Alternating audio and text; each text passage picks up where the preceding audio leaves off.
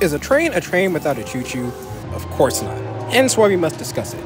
Though the sounds of train horns are varied across the country, they are very important for safety and for pleasing us railroad enthusiasts. The science, the manufacturing, the music of the railroad, and much more on this episode of Train Talk.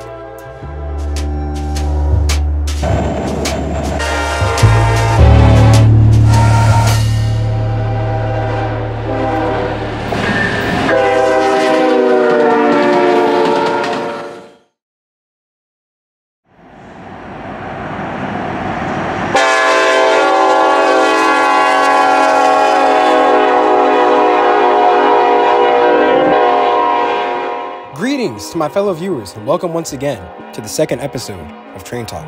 We will talk all things train and put knowledge in our brain. By viewer democracy, today's discussion will be on train horns, the things that often scare and entrance people the most about the railroad. For the past week and a half, I have journeyed across the internet, researching the engineering and the diversity of all things train horn, and compiling the sum of my discoveries into this video for your viewing pleasure, losing not only my sleep, but my personal information in the process. Yes, Horn Blasters was a very valuable source of my information, and evidently my data was very valuable to them as well, because ever since a few days ago, I've been getting ads for them on my Instagram feed. The internet is a scary place, man. Anyways, let's start off this discussion talking about the why. Why do trains have horns? Well, simply put, it's because people are goofy.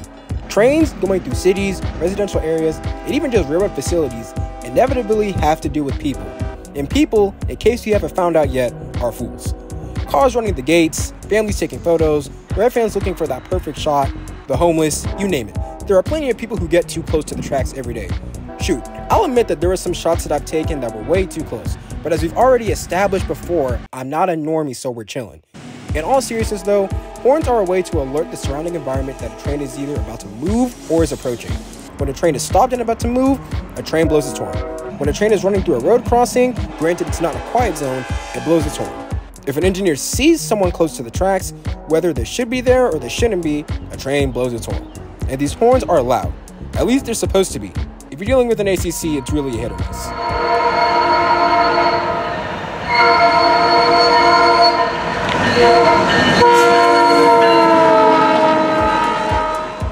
Another important reason that trains have horns is due to the nature of the acoustics of a train.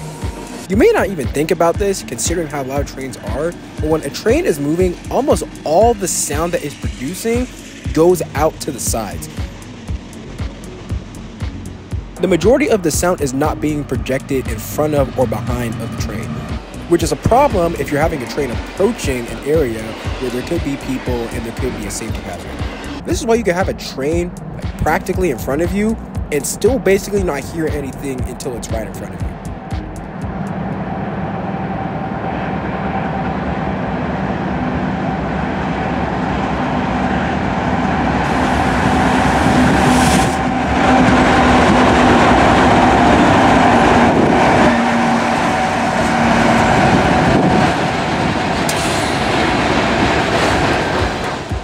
So because the horn is so loud and it is literally directed to blast in front and behind the locomotive, a train horn provides a much better way to alert the surrounding environments of a train's arrival compared to waiting for the train to just show up at your doorstep.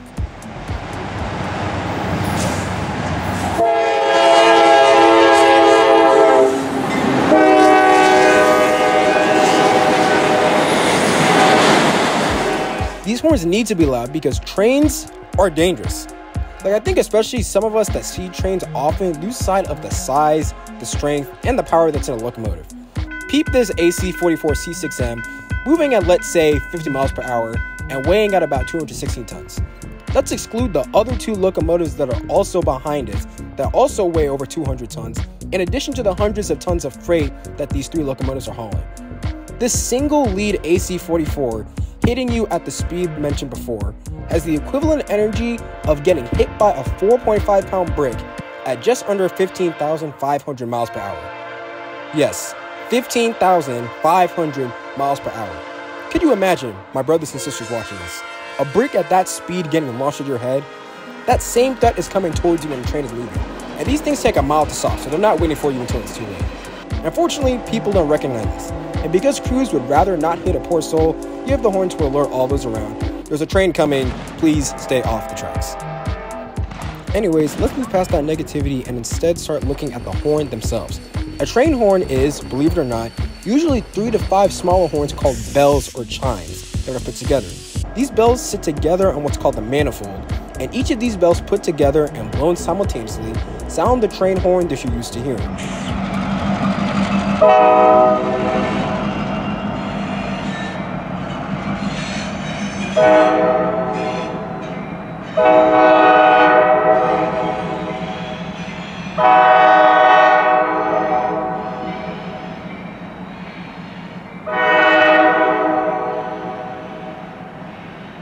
Perhaps you're wondering, Loco, why is a train horn really 5 horns?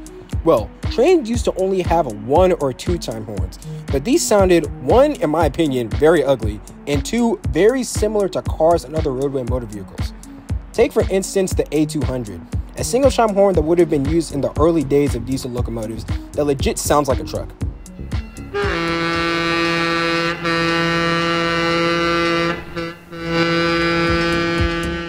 Whereas a whistle on a steam locomotive would have sounded very distinctive, a train horn would have just sounded like a very loud bus or something like that. And so since people were hearing these horns, expecting trucks, and then getting hit by trains, adding more chimes than what you would encounter on the roads allowed roads to sound separate from other vehicles and increase safety.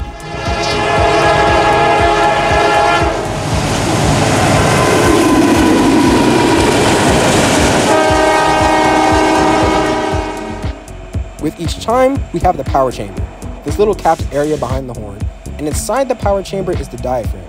When air is passed into the power chamber, it passes past the diaphragm and causes it to vibrate. This vibration occurs at a certain frequency and produces sound waves, and the shape of the chime, especially its length, serves to modify and amplify the sound you hear, hence giving us the train horns that we know and love. The longer the chime, the lower the pitch. The shorter the chime, the higher the pitch.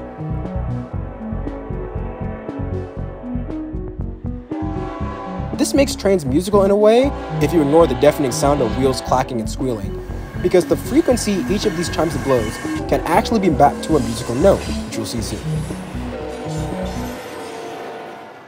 Similar to how train locomotives are primarily produced by General Electric and Electromotive Diesel, train horns you'll find today are almost all produced by 2 main companies, Leslie Super Typhon and Nathan Airchime, especially Nathan Airchime.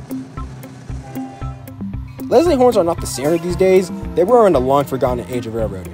If you see a Leslie horn now, which we'll discuss later, it's almost certainly on an older locomotive. No modern units that I'm aware of today are manufactured with Leslie horns mounted.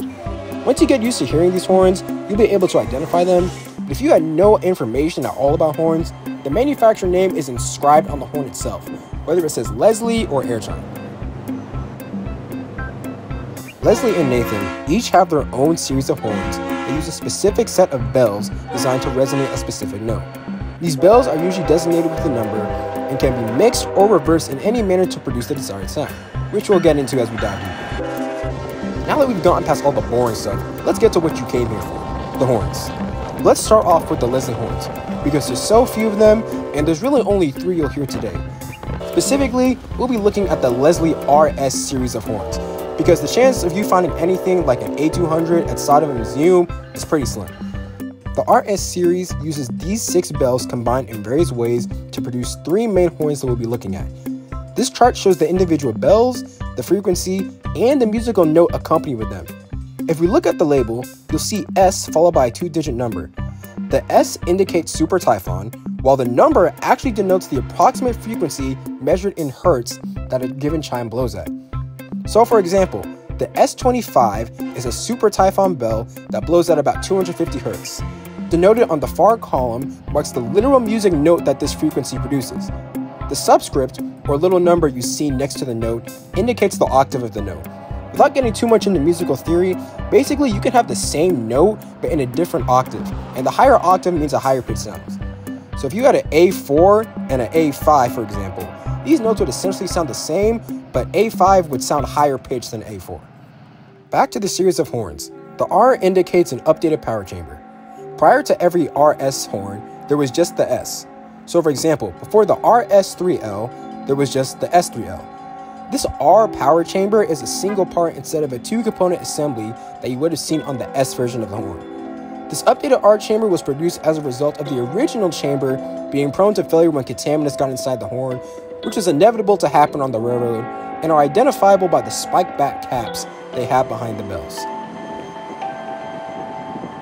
Speaking of RS3Ls, let's start off the discussion with Leslie by looking at this horn, which used to be very common across GE and EMB locomotives on different railroads. This is a spike back chamber, super Typhon, 3-chime horn that's used to play the L chord, and it specifically uses bells 25, 31, and 44.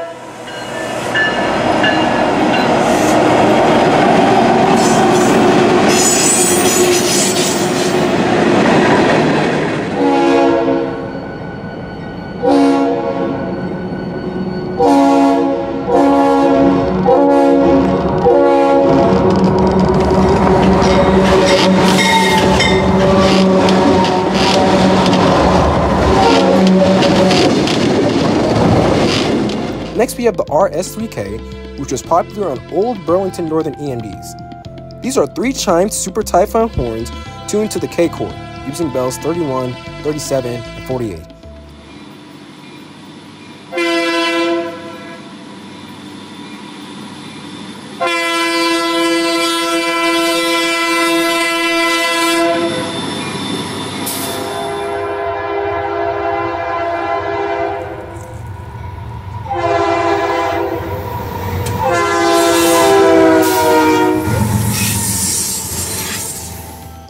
And last, and absolutely not least, we have the RS5T, a 5-chime super Typhon horn tuned to the T chord using bells 25, 31, 37, 44, and 55.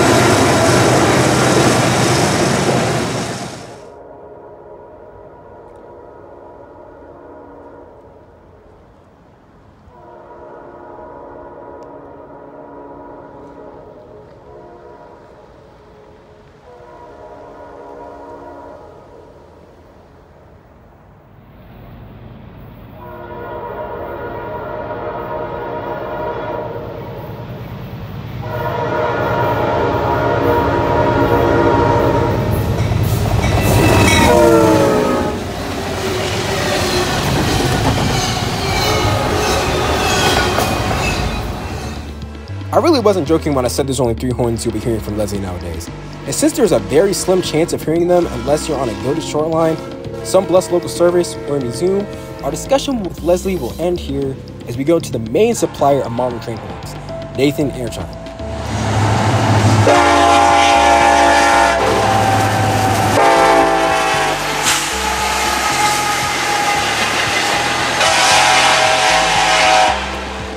Nathan, the King, supplies 90% of the horns in North America according to their website.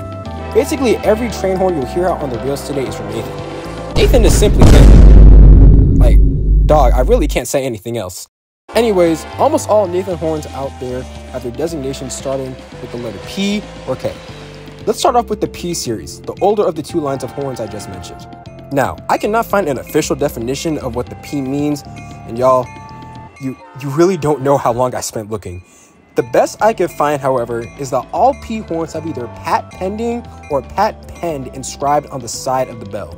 So I'm assuming it has something to do with that. The P horns were actually upgrades to the Nathan M horns. The M horns were higher maintenance because the bells and the manifold were essentially one piece, while the P horns could have bells removed and rearranged. If we look at this chart, we can see 6 main bells that were used in the P series. You'll notice that the labels for the bells don't really give information about the frequency like they did in Leslie. Instead, they're just labeled 0 through 5 in terms of ascending frequency. So the 0 bell has the lowest pitch, and the 5 bell has the highest pitch. Additionally, a special 4 bell that plays the note A sharp 4 instead of A4 was bought by Amtrak, hence making the 4A, A for Amtrak. You'll notice that our chart here looks a lot more complex than before because of this difference in old cast versus new cast. According to my sources and a few online forums I found, around 1976 or 77, Nathan's supremacy was observed by air horn consumers across the country. Demand was very high, so Nathan Air Chimes subcontracted the production of P-Series bells, and these new cast P-Series bells were not produced to the exact specifications of the old cast bells, and as a result there was a slight modification to their sound. The 0 and 4A bells were not changed. I guess for whatever reason they were still made as original. The 4 bell, while still being changed in its casting process, still produced the same note. Every other bell, however, was changed and produced a slightly different note. These new notes actually ended up becoming standard, and the old cast horns of old fell behind the limelight of the new cast horns, purchased by companies like Norfolk Southern for years to come.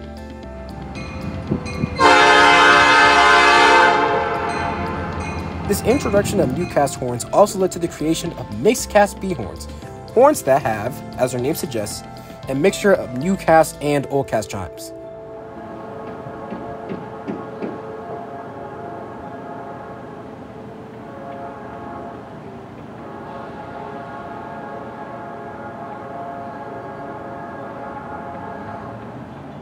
There are really only 2 horns you'll likely encounter these days from the Nathan P series.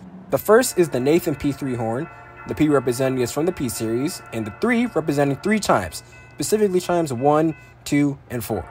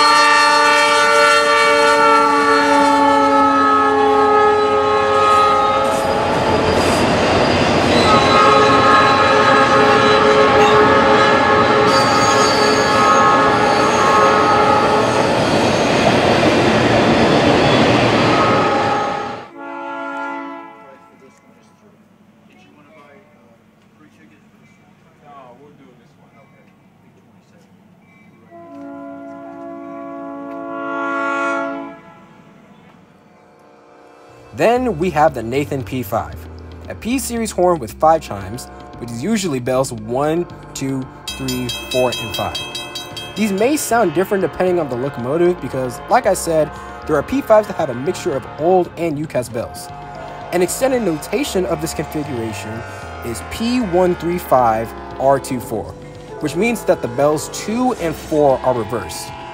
Bells are usually reversed to give a more surround warning instead of just projecting the horn sound in one direction.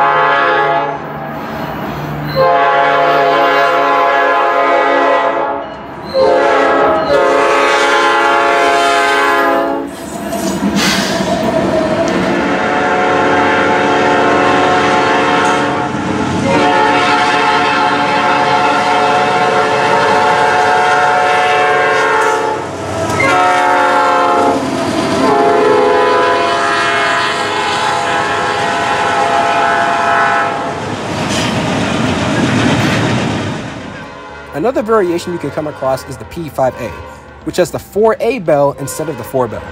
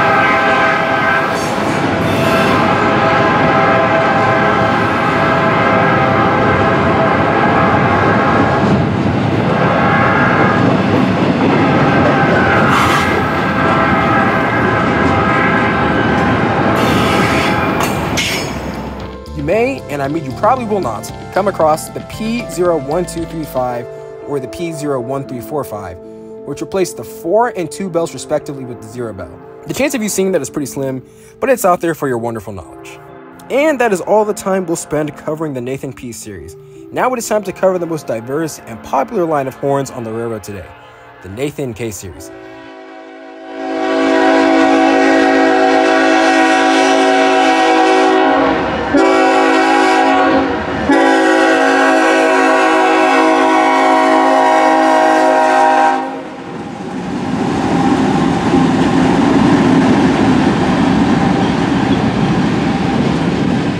I'm not joking when I say this is the most diverse. I mean, look, we have 10 different bells here for crying out loud. One of my sources said the K stands for the kettle drum principle, I didn't find this anywhere else, so I'm just going to call it the K series. Take that information as you will. Although there are technically 2, 3, 4, and 5 chime arrangements out on the railroad, you'll likely only hear the 3 and 5 chime arrangements. Let's start off with the 3 chime series, known as the K3.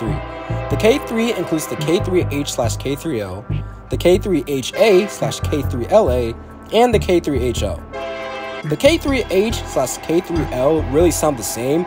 The difference in the H and L references the manifold design and the arrangement of the bells. The H indicates a high manifold, which means the bells are elevated higher from the locomotive body, or they're stacked on top of each other, while the L indicates a low manifold, where all the bells are lying flat closer to the engine body. This has nothing to do with the tuning of the bells or anything like that, hence why I organized them together. Here's where we'll take a quick little detour to talk about wide font, narrow fonts, and raised letter horns.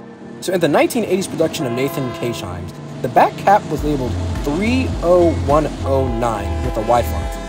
These bells were characterized by playing notes flatter than what they were designed to, but still sounding very sharp.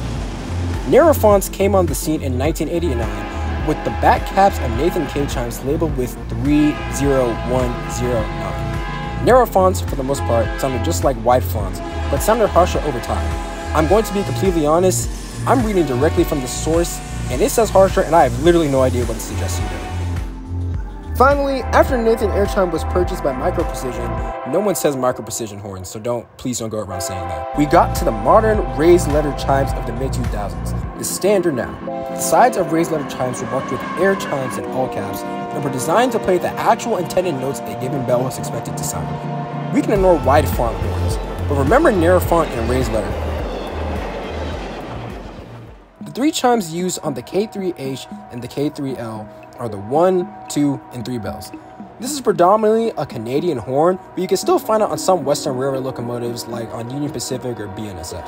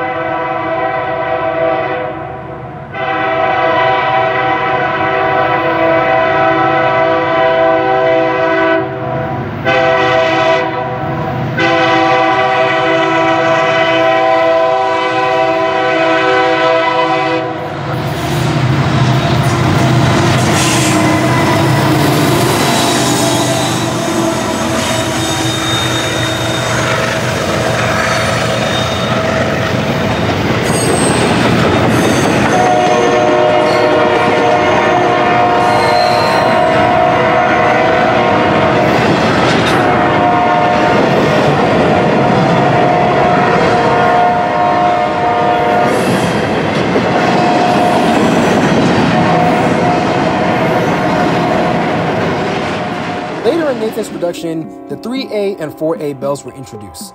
The sources I found said the A in this case meant American tuning instead of Amtrak like it did in the P-horn series, but regardless, we have the modified 3 and 4 bells.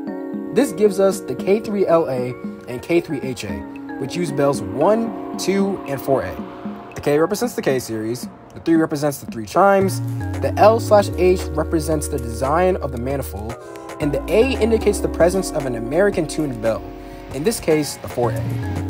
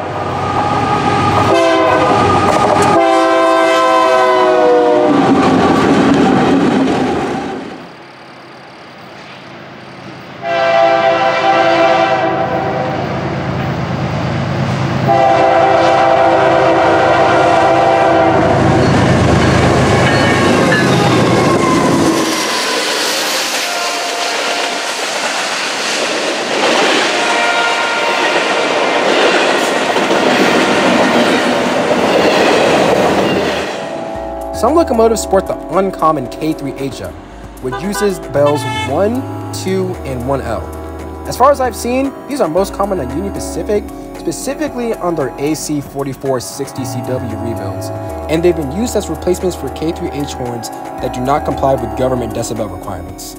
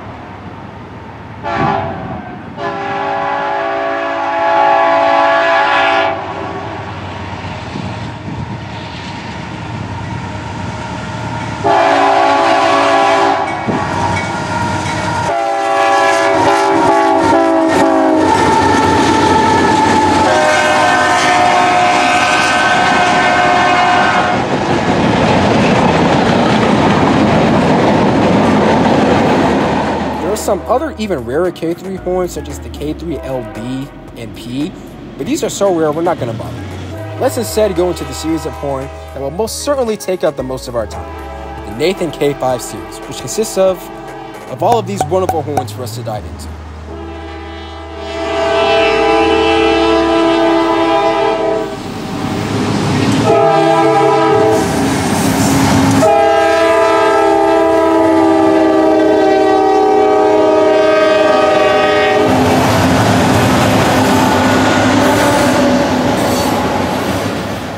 Similar to how we had the K3H and the K3L, we have the K5H and K5L that were also primarily Canadian horns. The ID means all the same things it has in the past. A K-series horn with 5 bells, in this case bells 1, 2, 3, 4, and 5, in either a high or low manifold.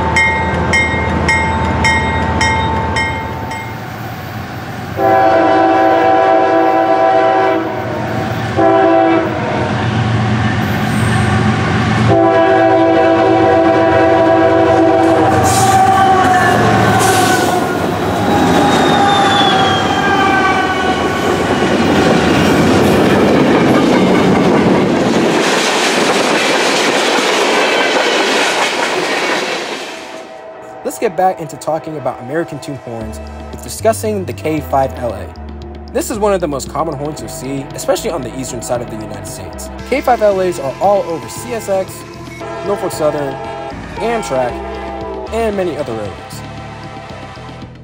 The 5 chimes used in the K5LA are the 1, 2, 3A, 4A, and 5, hence the A in the designation, and the L indicates a low manifold. K5HAs technically could exist, but they really don't anywhere you'll be seeing trains.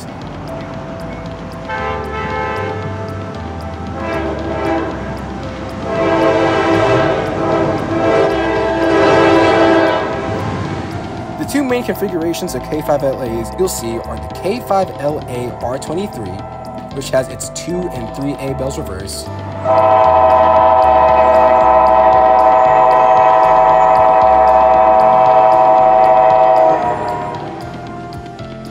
and the K5LA R24, which has its 2 and 4A bells reversed.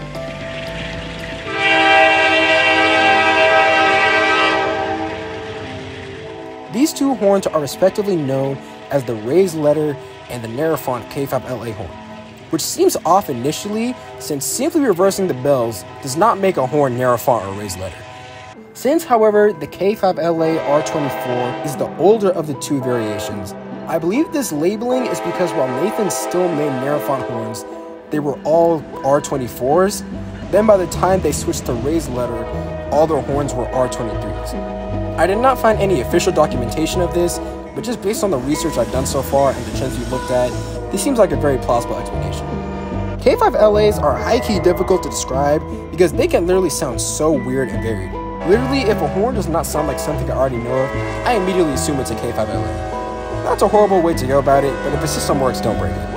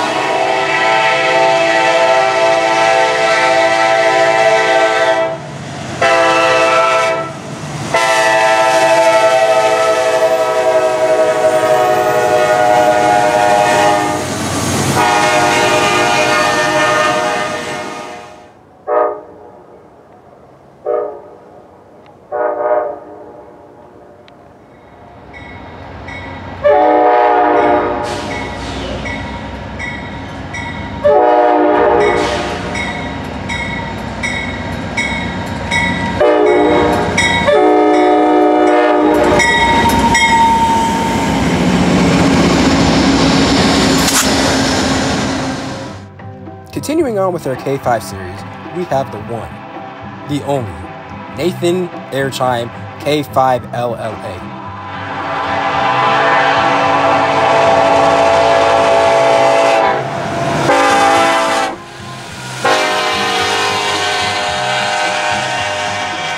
This is a 5-chime K series horn with the bells 1L, 1, 2, 3A, and 4A. Hence, one of our L's represents that the 1L bell is present, and the other L represents a low manifold, and the A represents the American tune bells, 3A and 4A. The most common configuration of this horn is the K5LLA R1L, which has all the bells facing forward except for the 1L bell being reversed. Before we go on with talking about this horn, we must look at that first bell in the list, the 1L. I cannot find a definition for the L, but it appears to suggest lower because both the 1L and 3L bells in our earlier table resonate at lower pitches than just the 1 and 3 bell. I've highlighted this bell specifically because its production has changed over time, and that complicates things with this horn. The 1L bell used to be a 2-piece casting in early production, but at some point the switch was made to just a 1-piece casting. This is important because both the 1-piece and 2-piece casting were used while the K5LLAs were still produced with narrow-font bells, giving us not only the narrow-font and raised letter K5LLA, but now also 3 generations of K5LLAs. The first generation is a narrow-font K5LLA with a 2-piece 1L. The second generation is a narrow-font horn with a 1-piece 1L. And the third generation is a raised letter K5LLA with a 1-piece 1L, since these were similarly made after the shift from 2-piece. That was a lot of info, so let's just listen to some of these horns so you know how they sound.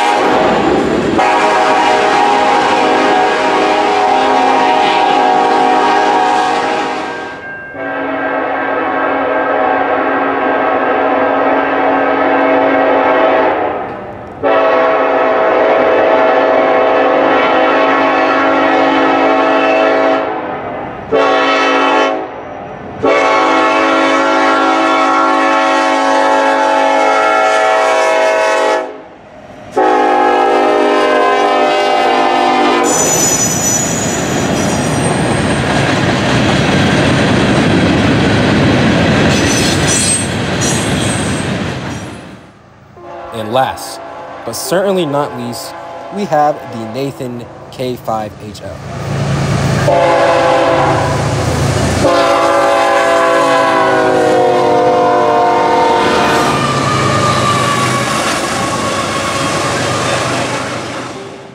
this modern age of railroading, no horn comes close to how widespread and popular the K5HL is. In North America, every Class 1 railroad has too many of these units with K5HLs because these are the horn of the GEVO. And we've already established in the previous train talk that GEVOs are practically inescapable.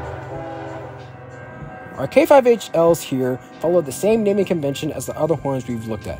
A K-Series 5-chime horn with the bells 1L, 1, 2, 3, and 4, a high manifold, which you can tell by the fact that the bells are stacked on top of each other instead of being laid out flat next to each other like they would on the K5LA, and with the L indicating the presence of an L bell. And speaking of L bells, if you guessed that the 1L would give the K5HL generations like the K5LA did, you would be correct. We have the first generation, second generation, and third generation K5HL, which follows the same pattern we saw before. First generation is a narrow front horn with a 2-piece 1L. Second generation is a narrow front with a 1-piece 1L. And the third generation is a raised letter, which we assume to have a 1-piece 1L.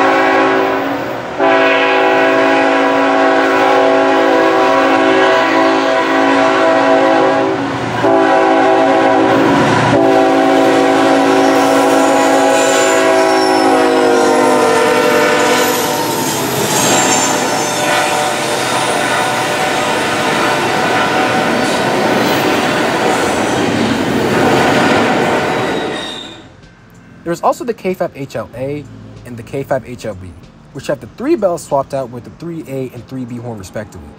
These horns are examples of hybrids, horns that for whatever reason have one of their bells swapped out with something else. I would usually avoid going into hybrids because then we just get into a rabbit hole of the thousands of different ways horn bells can be switched around, but since these horns are on some heritage units, I thought I'd make an exception.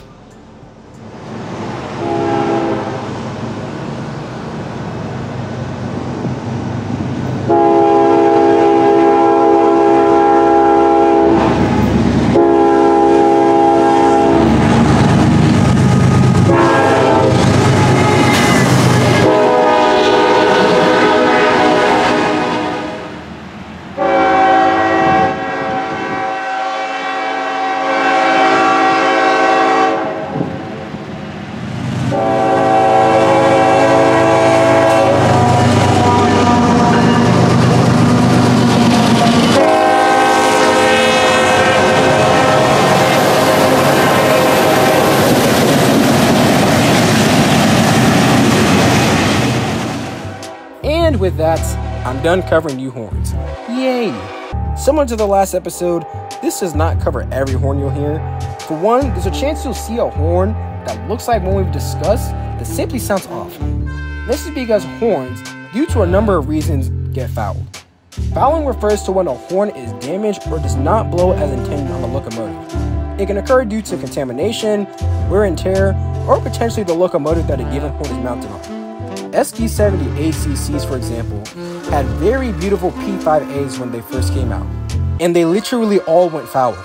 Like, it wasn't even funny how every single ACC with the P5A sounded like a flute after a few months. So much so that they literally had to change the horns because they were starting to get so quiet you couldn't hear them, making them a safety hazard.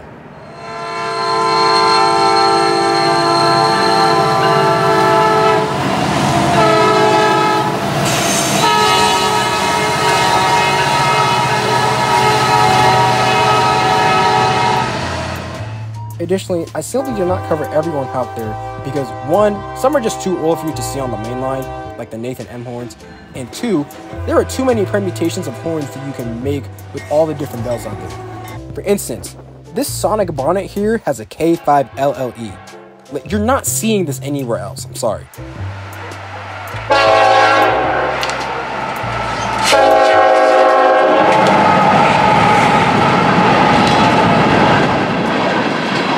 This SD70 Ace has a K5LL.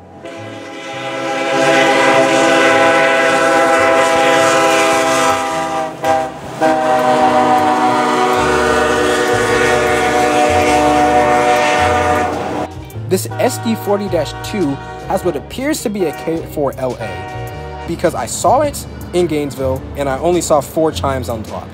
These, among others, are horns that are so uncommon and hard to find that I've decided not to find a reason to research them. Everything I discussed here, however, is a pretty solid description of the horns you see out railfanning the high iron, and I truly hope that this video helps. I definitely learned a lot, even just researching it, and I hope I can pass that learning on to you. I put a link to all my sources in the bottom. Special thanks to Tommy BNSF. Reading your descriptions came up clutch. As always, God bless. I'll see you soon. Out.